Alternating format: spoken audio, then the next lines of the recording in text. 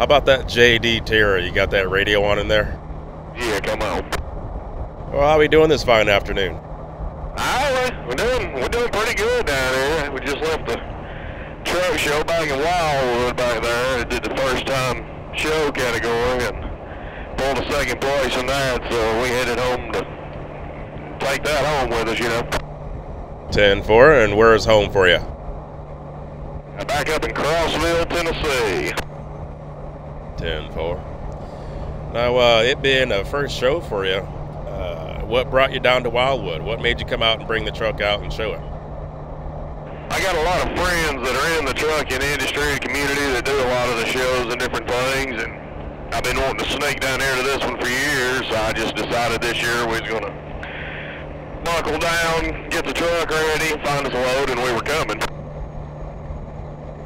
10-4, it sounds like a pretty good excuse to get on the road and show off a pretty looking truck like that to me. Hey, boy, I appreciate that. Well, who am I talking to there on the radio? This is Jonathan Terry. They call me Birdman on the radio. 10-4 there, Birdman. What are you normally hauling on that? Well, let's back up a step. Tell me about the truck there, and what are you normally hauling with it? That's a 95 Kenworth W900L with the aero cab sleeper on it. It's got a 550 cat, 18 speed, 355 rear ends. Full flatbed with it, a lot of stone from up there around where I live and a lot of lumber. 10-4, what do you find yourself carrying the most? A lot of stone and a lot of lumber. I haul a lot of dry killed lumber back in and go out with a lot of stone, so it's about a 50-50 on that, I guess. And how long have you been trucking for? Off and on since I got my license there when I was 21. You're pushing 32 now, so it's 11 years, I guess.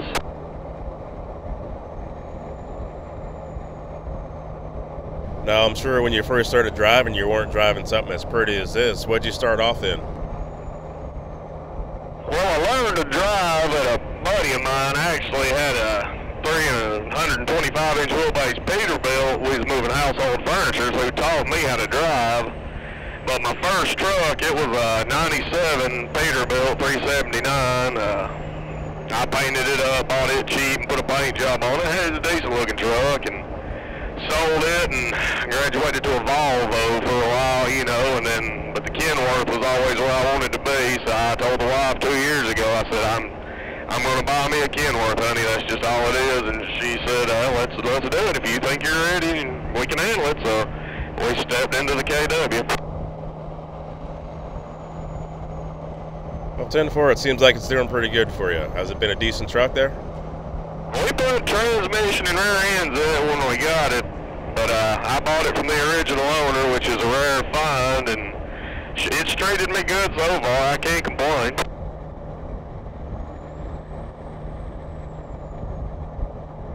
Now, let me ask you this. When it comes to giving your advice to any new drivers that are getting out there on the road and wanting to try their hand at driving a commercial vehicle, what would you pass along to them as tips and tricks of the trade for a guy just now starting out?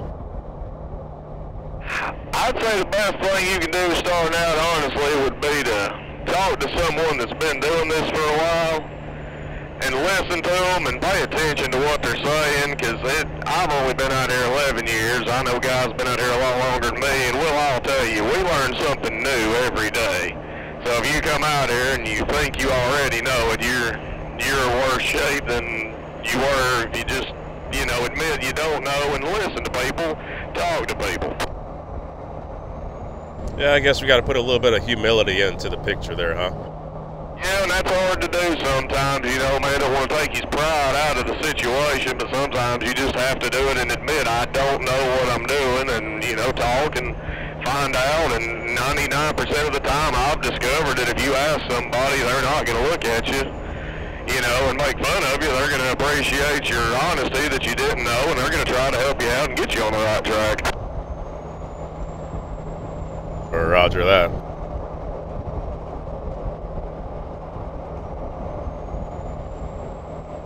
Now, Terry, I would have to assume that you're an owner-operator?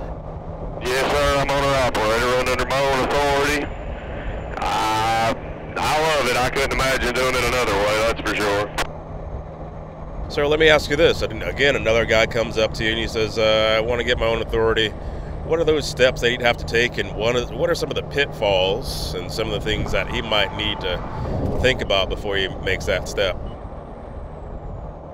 Well, the steps are, you've gotta commit to being ready to work.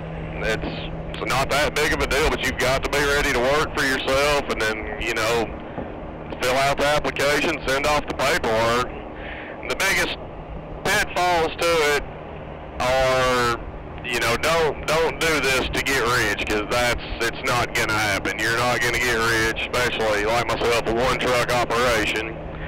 But if you want the freedom to make your own decisions, if you're self-motivated and willing to work and can force yourself to get out and work, this is an ideal way to do it, because that's what I tell everybody. The biggest advantage I have over a company driver is I go home when I want to.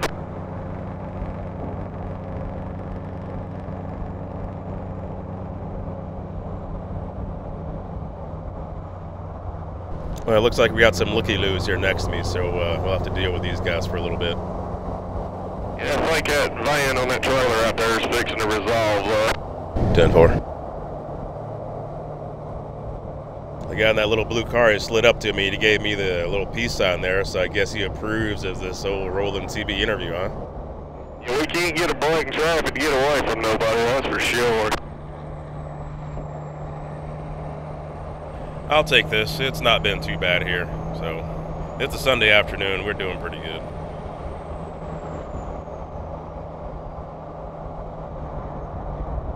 So, Jonathan, what are some of the things that you get yourself into by the house?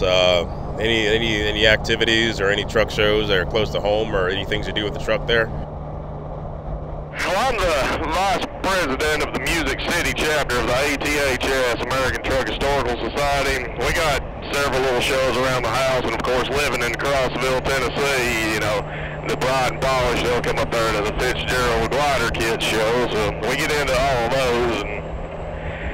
And through a truck show through the ATHS a couple years ago, I got tied in with the BMW Car Club.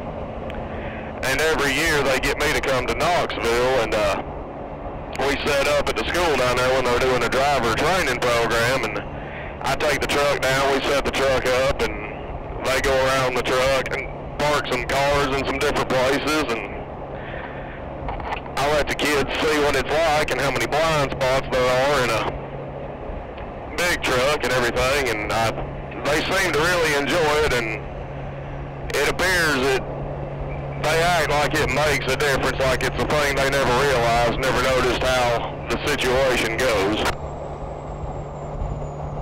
So kind of break that down for me, so a person would understand what actually goes on there. Well, we park the truck in a location, and then they'll stage a car, generally one pretty close in front of me, and one on the driver's side in the blind spot, one on the passenger side in the blind spot. And then, one at a time, the kids will climb up in the driver's seat and sit down, sit where I'm at, look from my perspective, and realize that, okay, I know there's 3 cars out there, but I cannot see any of them. And so what do they normally take away from a session like that? I think a newfound respect for what it's like to try to drive a truck, because that's, the big thing is give space, like the guy a second ago cutting in between me and you like that. There wasn't room there for that. If I'd have been loaded, when something happened and I had to stop, we'd have had our hands full.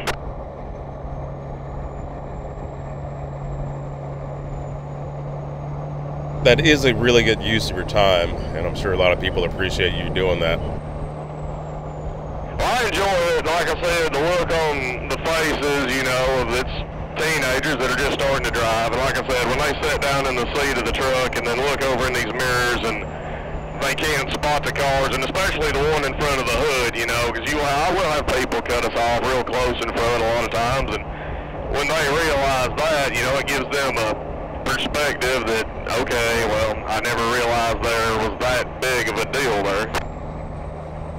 So Jonathan, while we're on that subject of safety and whatnot, if you had a chance to talk to somebody, a motorist or on the road there, what would you suggest to them as far as keeping themselves safe as they move in and around your truck there? The biggest thing would just be to give us space. In traffic is one of my biggest things. I run a lot around Atlanta, and you'll see it every time. If I lay back off of the vehicles in front of me far enough that I can get stopped, it never fails that someone's going to fall over in front of you. And, you know, it would be just to leave us the space that we're trying to leave ourselves. We're not dragging along to try to ruin anyone's day. You know, it's a safety thing. We're looking out for the public. And when you get ready to pass a truck, you know, just pass us. Don't get beside us and ride. A lot of people like to get beside you and just ride. I don't know if they get hypnotized by the wheels or what's going on, but, you know, just pass us on, and we're trying to stay out of your way. You know, we're doing the best we can, but we got a lot of weight and a lot of vehicles floating around. 10-4, appreciate that. Well, Jonathan, it's been a pleasure riding along with you here. I think I'm going to hop off here at this next exit here and scoot back to the show and see if I can't grab another interview with some of the other guys there. I appreciate you, and have a good ride back to the house, huh? Thank you. I appreciate you. Appreciate the time. 10-4. Well, I'm sure we'll be seeing each other at another truck show pretty soon there, right? Oh, I'm sure of it. It'll be cool when you still. I'm going back to 19 and we headed north. 10-4. We'll see you soon, man.